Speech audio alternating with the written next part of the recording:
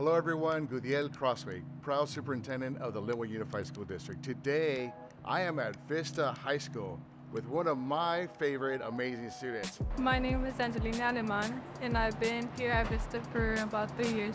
So Angelina, tell us about some of the things that you like about being here at Vista. The support from my teachers, a lot. They're very supportive, and when you need help, they help you in everything. Supportive teachers who are helpful. What type of help do they offer students here? Well, academically, they help us. We have a lot of resources. We want to speak to someone about anything, or we have also teachers. You get tutoring here, you get some additional support services, and so I'm assuming that now that you're here at Vista, you got pretty good attendance, and grades. grades.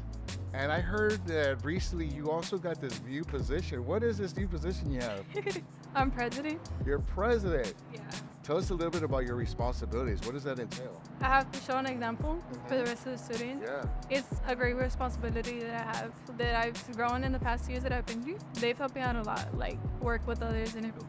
And I get the honor of seeing you at all of our board meetings. So tell us what you do at the board meetings. I read the board first for the school.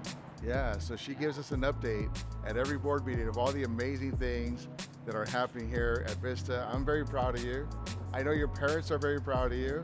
Those are the type of students that we're developing here in Lynwood Unified, here at Vista, is students who want to go out there and change the world and make it a better place, and I'm grateful for that. If you want to learn more about Vista, visit our website, call the school, get more information, talk to students like Angelique. Thank you so much for that.